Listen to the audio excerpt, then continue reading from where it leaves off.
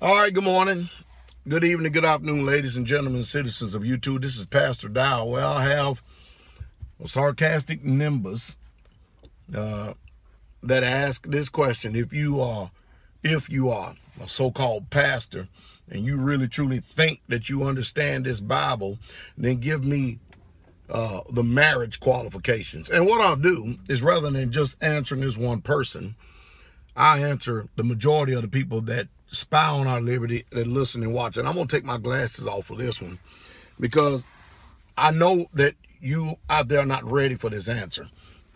And not only you going to find out that I know what I'm talking about, you're going to find out that you live in a society, a social system, and a religious system that does not know what the hell it's talking about. That's what you're getting ready to find out. And I'm going to tell you right now that this is going to be raw. This is going to be real talk, uncut. And if you don't have the spiritual maturity to be able to handle truth, you may want to stop this video right now and go on somewhere else, because most of you not going to be able to handle what I'm getting ready to say.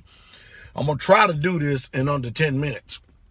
We'll see, okay? That means I can't quote everything. I just got to give you the facts straight up.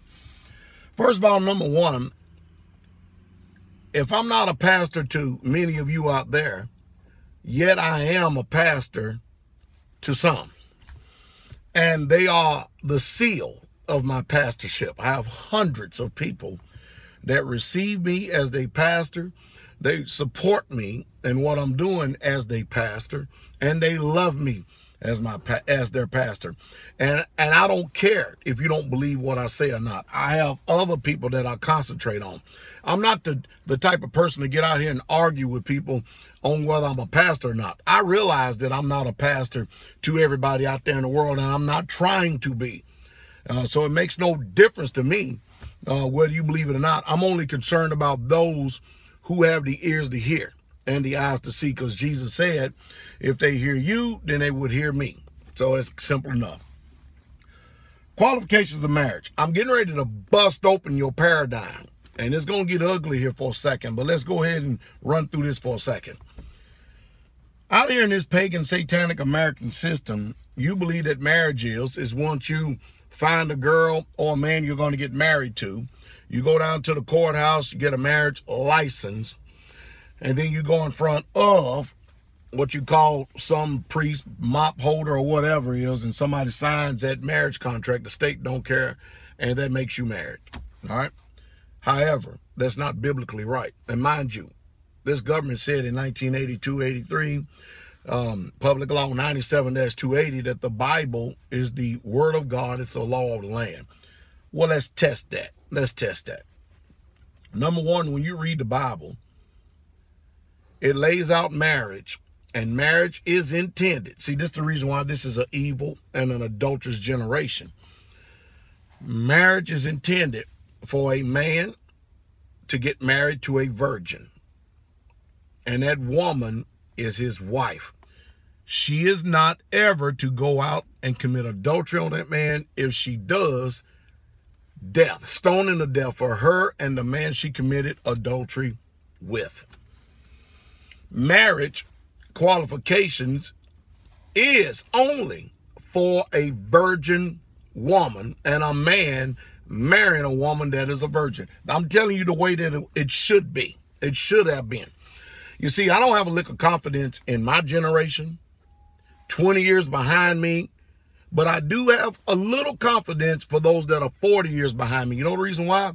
Because we can do something about them. We can help minimize their mistakes. Straightway, we marry a lot of people who have never had any sex whatsoever at all until they get married. And the marriage is not a contract with a state. A marriage is when that man goes inside that woman and he pops her cherry and that woman becomes his wife. That is what marriage is. What you call marriage out here in secular society is a girl having all kind of men inserting themselves into her, putting their stuff into her. She has 4, 5, 6 partners in high school.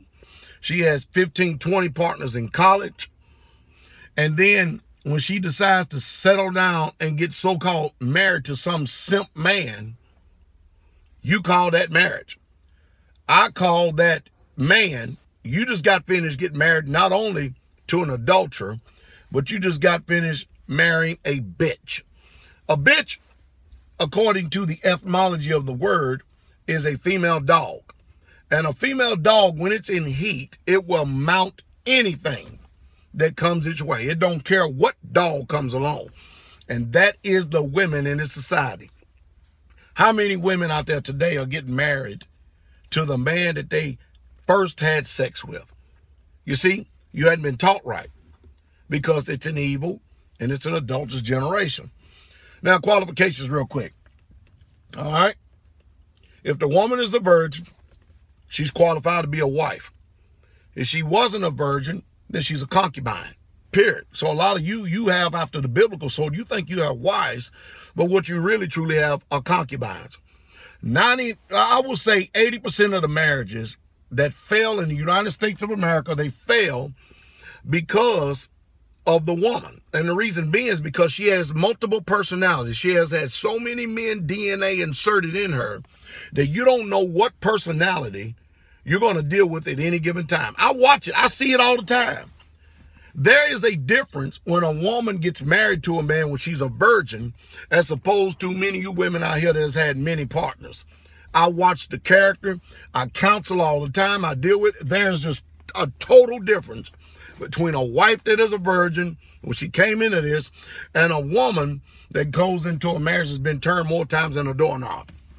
Now, according to the Bible, the only people that would not be classified as concubines when they get married or whores are widows, war brides, divorcees, and the ones who fit the Levirate law. Did you hear what I said?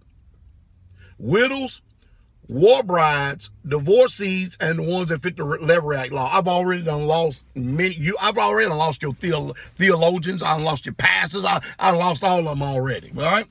A war bride is when an Israelite went out to war. He saw a woman, and he had desire unto her. He was to bring her back.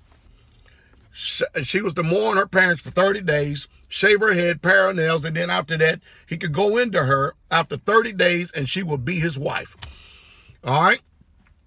According to Deuteronomy 24, if a woman got divorced or put away from, her husband put her away and given her a bill, all right, then she is authorized to go out and marry only whom she will in the Most High Yah. And she could become a wife then. If a woman, her husband dies, and if she is in a tribe and her husband did not leave a male seed for her, then it is commanded, according to the Bible, that she get married to she allows her husband, brother, to go into her to raise up seed for her husband. All right. And then a widow. If a woman, if her husband dies, all right, I just got finished taking Levirate law. If her husband dies and she gets married to another Israelite, she's free because death has set her free from the contract. Then she is allowed to be married and to be called a wife. These are the only classifications that the Bible speak about. All this damn whoredom, all these women out here that's done have 4, 5, 6, 7 partners and men inserting their DNA all up in them and stuff.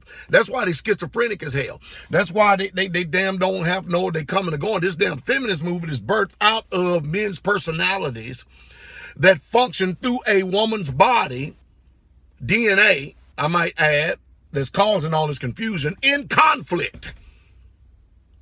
And then they start acting like men while they have women's bodies fighting against the other man. So if you're going to take my advice, younger generation, 40 years behind me, you wait for yourself to get established as a man, find you a virgin. Because you don't find virgin, you're already going to have trouble in the flesh anyway when you get married. Period. I don't care if she's a virgin or not. You're going to have trouble in the flesh. And it doesn't, you know what's amazing about the Bible? The Bible never, ever, ever warns a woman about a wicked man.